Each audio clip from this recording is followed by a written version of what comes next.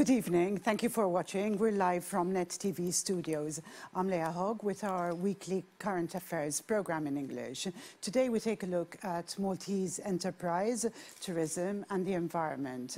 And my guest is one of the top business brains on the island, at the helm of corporate enterprise for the last 40 years.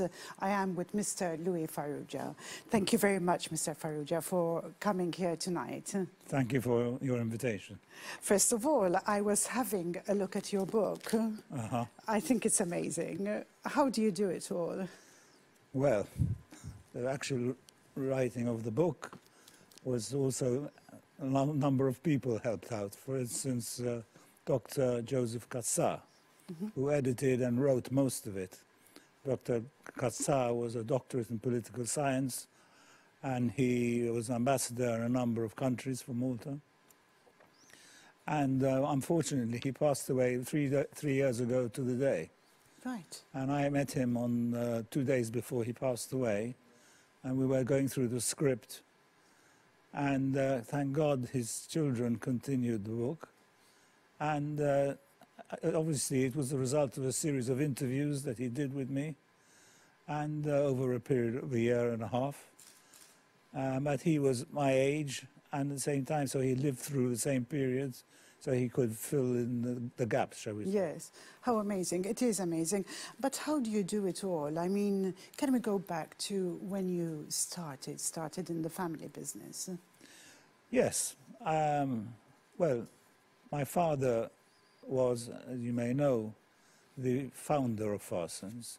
At a very young age of 28, he built his first brewery in Amrum. He was an architect and obviously a good business brain. And unfortunately, he passed away when I was 5 years old. And my mother was half English. And 4 years after he passed away, we went to live in the UK.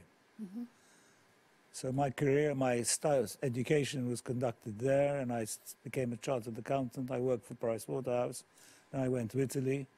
And finally, I came back to Malta in 1974. And I started working at the brewery and haven't left.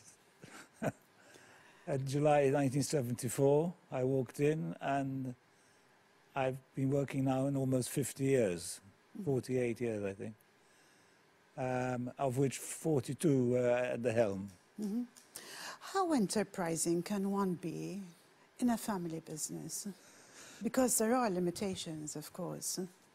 Yes, no, what it's all about is managing. You have to manage different, shall we say, cohorts. You've got the employees, you've got your family, you've got the shareholders, you've got stakeholders, and you have to have a vision for where you want to take the business. And you need the support of all those people, all those stakeholders. And I think, I always say an entrepreneur is like an author of a book. An author of the book knows what he wants to write. He sees the story, the fold, and then gets down and writes it. An entrepreneur, an industrialist especially, will see the product he wants to produce and get all the different ingredients together. So you need machinery, you need trained people, you need to make sure that the consumer wants the product you want to produce. So you have to start from there. And it's like building bricks. You know, it's a building block situation. And I think the skill needed is to work all those stakeholders together to produce the final product. I mean, your enterprise is a flagship for Maltese business. What's the secret to the success of it? Well, I think that we've been accountable to the public since 1929. So, because in 1929, it became a public company. It actually had shareholders. And that makes you accountable. You have to produce accounts, you have to manage the business with governance procedures, and that's ingrained in the company, and it's part of the culture. So it's not a new development. Today, the EU directives are more onerous on public companies than ever before. When you accounts of a public company today are full of not just financial information, but non-financial information, where you have to show your corporate social responsibility, where you have to even show the green credentials that you have. So corporations are becoming more social entities, not just profit. And that's a development of recent years. How difficult is it to find a balance between profits and good governance?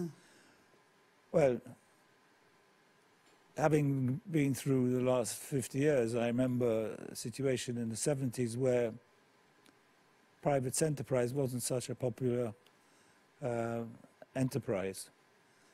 Then we started believing in it, and privatization happened. And unfortunately, we didn't have the right governance procedures in place.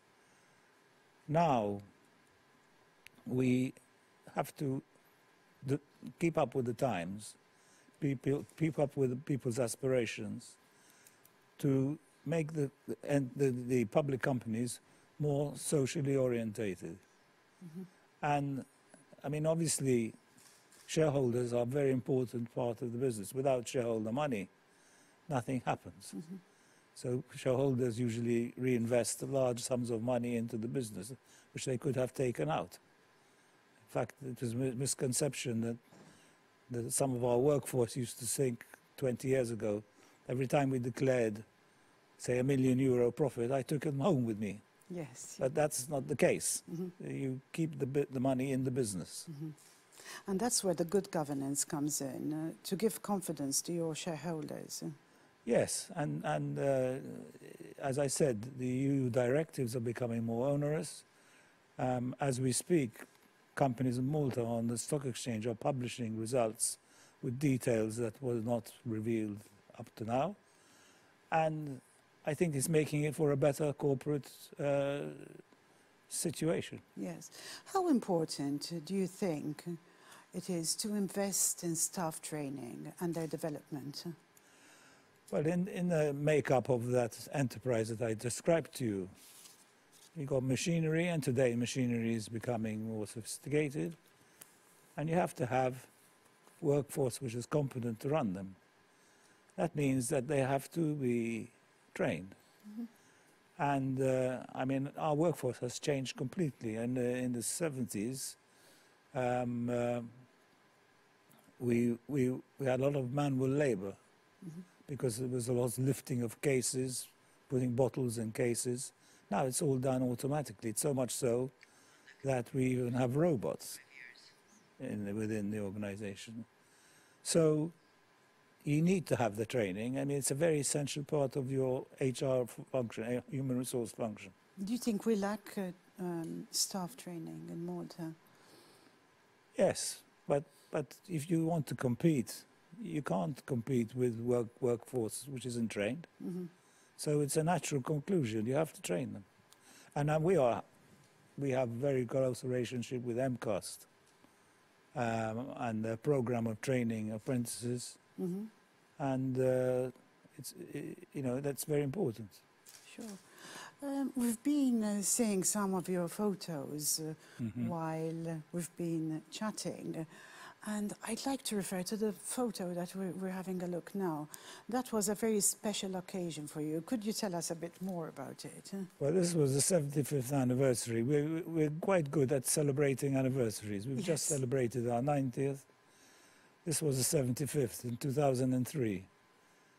And there are members of there's my chairman, Mr. Gera, and his wife, the President of the Republic, Dr. Demarco, and the Prime Minister, Dr. Venakadami, and myself and my wife. And Mrs. Micheli, who was the widow of Mr. Micheli Farrugia, who was my predecessor, chairman of the company. So the relationship we have at Farsons is that although it's a family-orientated business, it's a mixture of professional people with family influence. Today we have a non-family CEO. We only have 2 members of the family who work within the business. So it's a formula which has evolved. Do you think that's vital to have the mix for a healthy business? Sorry? Do you think it's vital to have a mix of outsiders, new talent, Yes. and family? I think that there's no alternative, because you can't expect families to have all the management skills that, some members of the family don't want to, have different skills, have different possibilities. They want to go down different routes. So you should only really employ members of the family who want to join the business and can fit in and stand on their own count. In other words, work with a professional team. That's our philosophy. I'd like to refer to what we're expecting post-COVID for Maltese enterprise. What is your vision going forward? Well, COVID is something that we've never experienced before. I've lived through quite a few things, but events in my life, but nothing like this. I think we're going to win the battle, but it's a world battle. It's not just EU or our own battle. It's no use us solving the problem if the rest of the world hasn't solved it. But it's an indication of the times we're in. I'm not medical, I'm not a scientist, but why did COVID happen? There must be it's a sign of globalization, sign of people moving around the world more than they used to before. But we have to work with the science and obviously follow the science. And I think we're at a stage now where the vaccines seem to be working, and this augurs well. What about tourism? How is that going to kickstart? Well, if you examine what's happened to tourism and Malta tourism in the last 10 years, I was chairman of the Malta Tourist Authority in 2011. And it was the beginning of Ryanair. And we were in a sort of hybrid of having tourists who come on package tours and tourists who started booking their own flights through the internet. Malta we started the idea of promoting Valletta as a historic site, as a short break. And I think this is the route forward, that we use the digital revolution to encourage short break holidays for Malta, and not necessarily 2 week holidays for the sun and the sea. I don't think our assets are well equipped for long summer holidays, but I think we have many assets in terms of our history and culture for short breaks. But I'm not a hotel owner. I'm just an observer. But I've seen, as most people today are their own travel agent. They get on the internet, book their holiday, book their flight, and they don't have to go through to a travel agent. So this digital revolution has caused this. The digital revolution has caused a change in tourism, a change in logistics, a change in manufacturing. All these take-out foods that are takeaway foods that have developed, it's suddenly given a new lease of life to small little restaurants. So 2 things are happening in the world. One is climate change, and 2 is digitization. Yes. And the EU is encouraging companies and countries to invest in digitization. And I think some of the recovery funds that they're promoting are there to encourage investment in this area. And again, if you don't do it, you'll be out of business. So that's what's leading the world. The digital revolution is bigger than the Industrial Revolution. You mentioned climate change. I'd like to speak a bit about your new project, Trident Park. I saw a little clip while we were having a chat. Can you tell me more about that? Well, this project happened because the old brewery that was built in 1950 became redundant as a building because we moved the operation to the south. Because modern machinery required a different layout. So we always knew that we had a listed building because it's an Art Deco building. It's an iconic building. There it is. That's a photograph that was taken in the late 70s with all the employees. That's when I joined 50 years ago. So I've forgotten what I was going to say. It's very environmentally friendly. Yes, okay. I think that was that's one of the main focus of the building, isn't it? No? Yes, sorry. So this building, we went to international competition, and we chose an architect who came up with the idea of obviously using environment as the most important part of it. So what we did is we've retained all the colonnades and created 7 stories and 6 courtyards between each of the stories. And that has given the building an environment, a new environment. But more than that, we're using thermal activated building system, which means we have 96 kilometers of pipework going through the concrete where we're going to cool the building. We're not going to have normal air conditioning, but we're going to cool the building. And that's going to be with heavy insulation from the structure. So this is going to be a silent way of conditioning the business, the building. The building. It sounds amazing.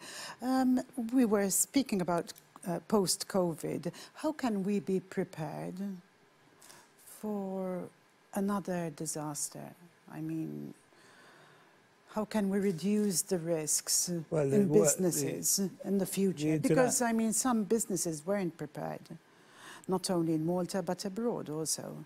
Well, I mean, the World Health Organization is obviously must be looking at this and be looking at with health systems. What's clear about COVID is that those countries that didn't have robust health systems have suffered greatly, and thank God Malta has, and we've performed very well. Yes, absolutely. So, you know, health systems are very, very important. And the investment we've put in over the years has come to fruition now. Yes, absolutely.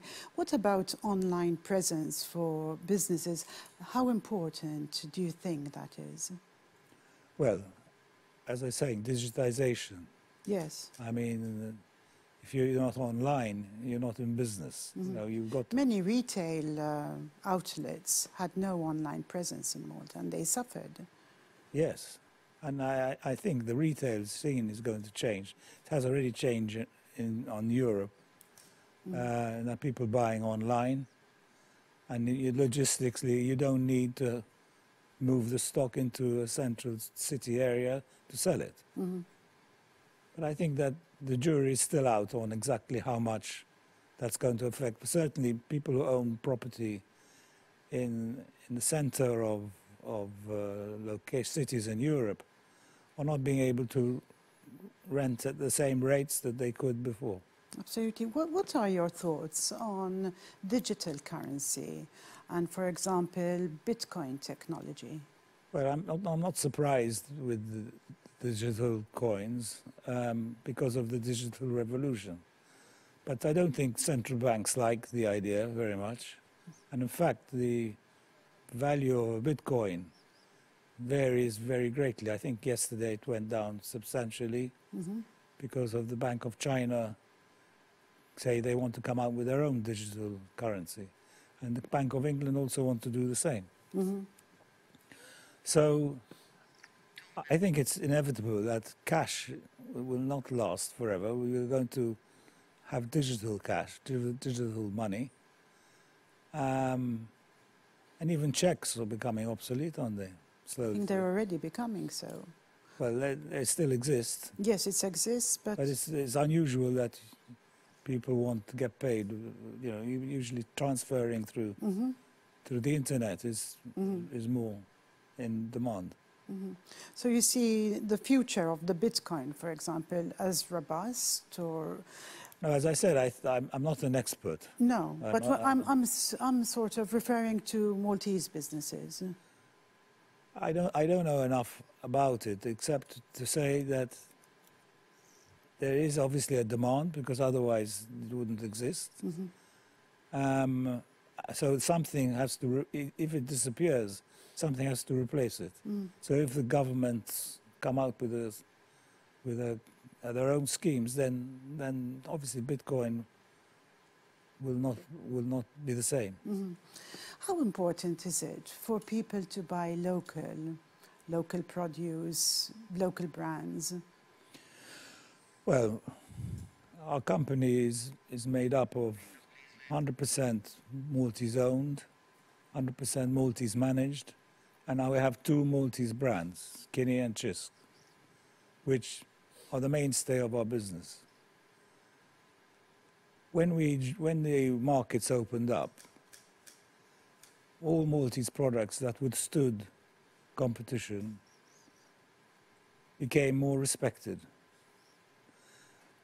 Not only that, but those people, those companies who produce Maltese products and improve them are still around. And if you go to a supermarket, you'll see galletti, which are made in Malta, which are nicely packed. You see lots of foodstuffs which are nicely packed. So I think what happened was that competition raised everybody's standard, and the Maltese businesses had to change. They've So come a when- long way. Come a long way, and you can't say to people, buy it because it's Maltese, because that's by appealing to emotion, which may not, the product is a product, and they will definitely buy it if you satisfy them as a consumer. Yes, yes.